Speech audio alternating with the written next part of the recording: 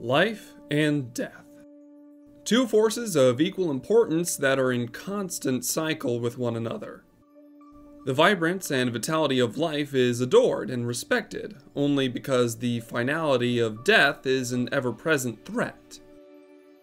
Yet, death itself isn't the thing we should fear. It's the absence of a true death that should worry us. Today I'm going to cover a topic that may disturb some, but I feel the knowledge will do more good than harm. So listen close, my friends, as we try to do our best and understand the undead, or as they are more commonly known, the Ashkin. Ashkin is a generalized term. Everything from zombies, walking skeletons, ghosts, wraiths, and banshees are all part of the Ashkin family in the Eorzean bestiary. Yet all Ashkin are considered undead in some way, shape, or form. Though, allow me to give a brief explanation on life so that we might better understand death. All things great and small in the world are filled with and fueled by aether. This pool of personal aether can be deep or shallow depending on the person, but most of the time can be trained so that anyone can get the most out of it without draining themselves completely. Without this aether, our soul's connection to our bodies would break, and we would die on the spot, our bodies being left behind like an empty vessel. But if someone is mortally wounded and their body gives out, all that unspent aether is released at once, and the potential energy eventually hardens and becomes crystals. This is normal. Plants and animals are dying of natural and unnatural causes all the time, which is why there is never any shortage of small crystals for gatherers to harvest. However, undeath is what happens when our spirit leaves our mortal frame in an attempt to return to the life stream, only to be held back and forced into a new form.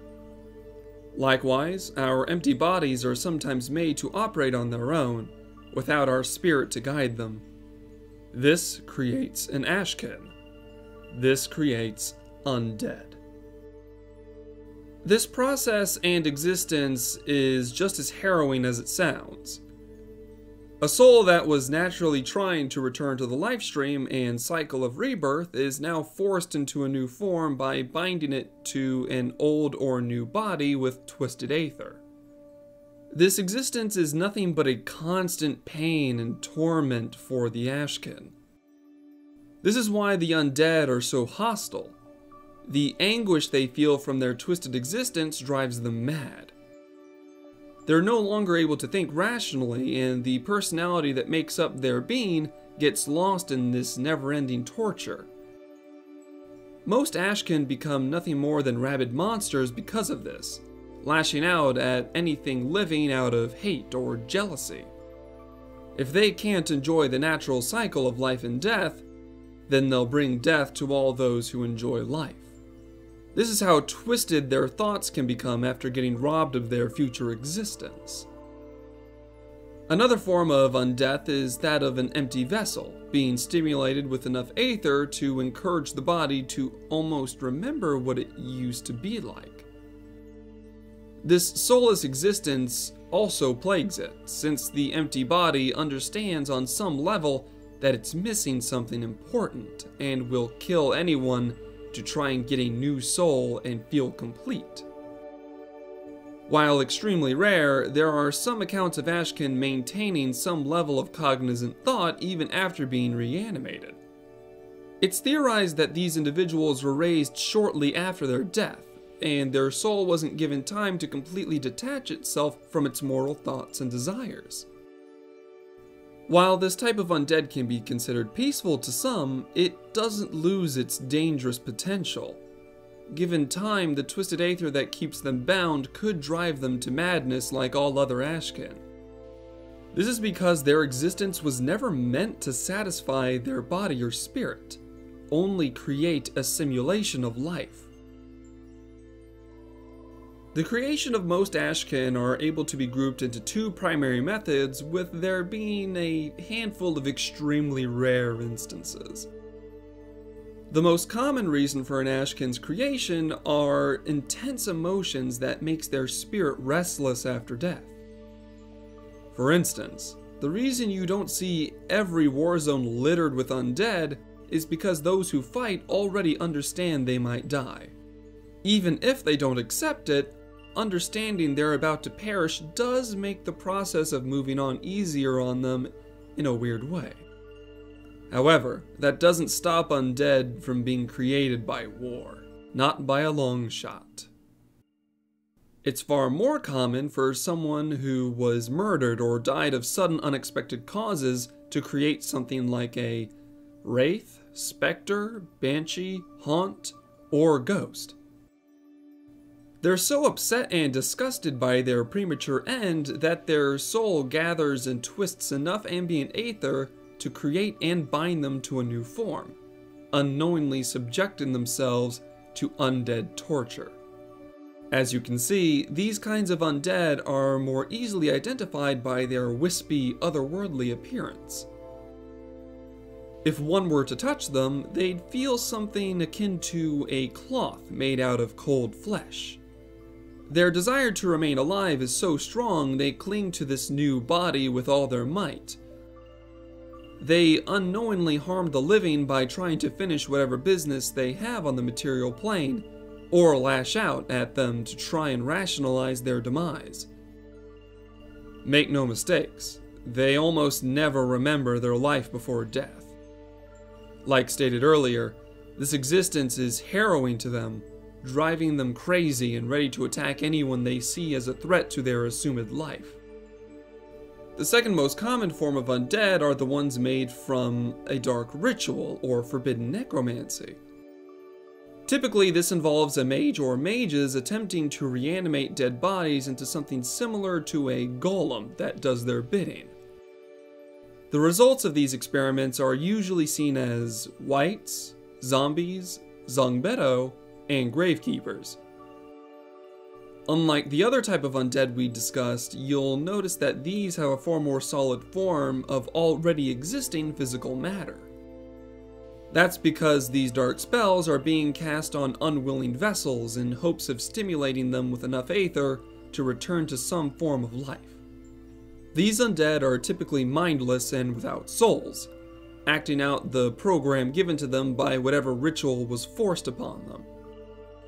The most depraved necromancers will force lingering spirits into these dead vessels so that the resulting creation has greater control over their actions and abilities. The reason these godless mages are willing to make such minions is because of how resilient they are. A zombie doesn't need to eat, sleep, or drink to maintain its life. They don't feel pain and only stop attacking their foes once they're beaten to the point that the aether stimulating them can't be contained in their body any longer. Necromancy rituals usually take a long time and a lot of aether, which is why no one has ever managed to raise an undead army to take over a kingdom successfully. Even still, there are some records of Ashkin being so powerful they're able to command other undead to do their bidding effortlessly. Oddly enough, it's seen as easier to summon and bind a void scent than it is to create powerful undead en masse. However, there was one instance in our history where someone tried to make a cursed blade that would turn whomever it stabbed into loyal undead. The blade was called Heartstrike, and luckily for us it was a failure and never became the army-raising weapon it was intended to be. The last type we'll cover is one of the more rare forms of Ashkin, but no less dangerous. There are monsters that are slain by deceptively dangerous flora and reanimated by the plants themselves. For example, a rotting gubu is very much undead. This is because the spores from lethal plants had caused the monster to become infected and essentially go brain dead. The spores accumulate in its body and steadily twists its aether into becoming nothing more than a tool for the plant to spread more of itself to other monsters. When instances like this are found, the plants are typically burned out of an ecosystem to prevent additional spread of undeath. If the infestation is too great, the area is quarantined, and the plants are left to starve themselves out of existence. Most cultures on our star see necromancy and undeath as disgusting and forbidden. We understand how the cycle of life and death works, and removing essence from the cycle hurts not only that soul, but the living and the lifestream as well. The only accounts I could find where necromancy was mildly allowed were the mummies of Belladia. While mummification isn't uncommon in our world, these corpses were wrapped in a cloth that was scribed with runes of power, turning the cadaver into a sentinel that would guard their tomb from invaders. It's assumed these soldiers willingly offered their bodies in life so that it may continue to serve in death, long after their soul had returned to the lifestream. Past that, I could find no confirmed records of necromancy in a positive light. Everything I found suggests that even the use of undeath in a well-meaning fashion usually ends horribly in one or more ways. This horrible reputation is what puts necromancy in the same forbidden realm as that of void magics. It could be suggested that the reason for this is the idea that if everything in life rotated through the lifestream as it should, the Ashkin wouldn't even exist. Cultures and colleges refuse to celebrate something that's so detached from what it should be.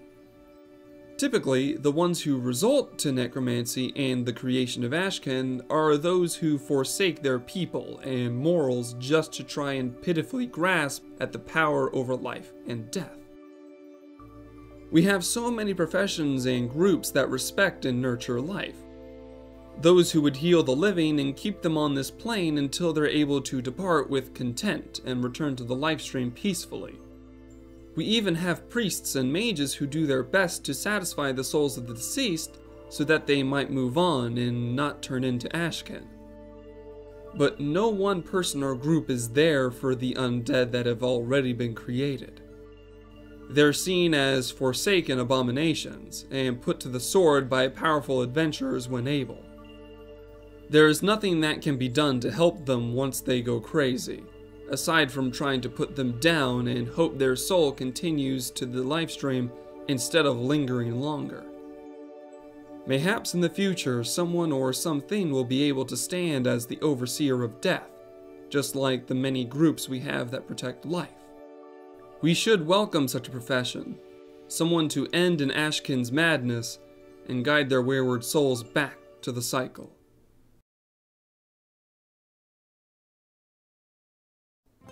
Good day! Thank you for staying to the end of my lesson. It's my hope that you found something new and interesting in between my ramblings. If you did, consider subscribing and liking this video. Doing that is the easiest way to tell me I'm doing a good job at feeding your thirst for knowledge.